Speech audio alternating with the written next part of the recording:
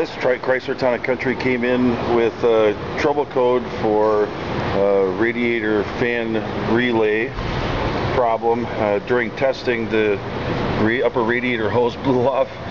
We never touched it. The clamp is in place, and if I move the camera around this way, you can see that this radiator neck is broken. Whether it was broke now or if it was broken before and it let loose just because the clamp didn't have much of a place to clamp onto, and it chose now to do so, we're not sure. But this car is going to need a new radiator for sure, and the testing did show that it does need a relay as well.